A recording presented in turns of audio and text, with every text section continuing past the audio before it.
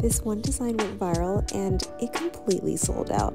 So will there be more in stock? Last year I decided to improve upon the once called yoga pant, now called flared legging.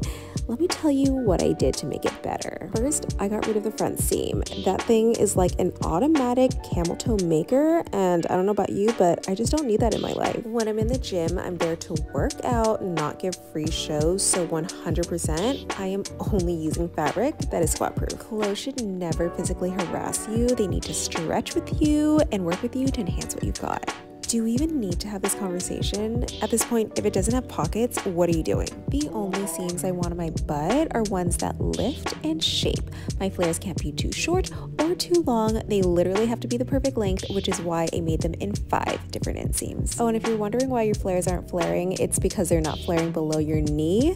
That is what lengthens your leg. These are my crisscross hourglass flares, and they're finally back.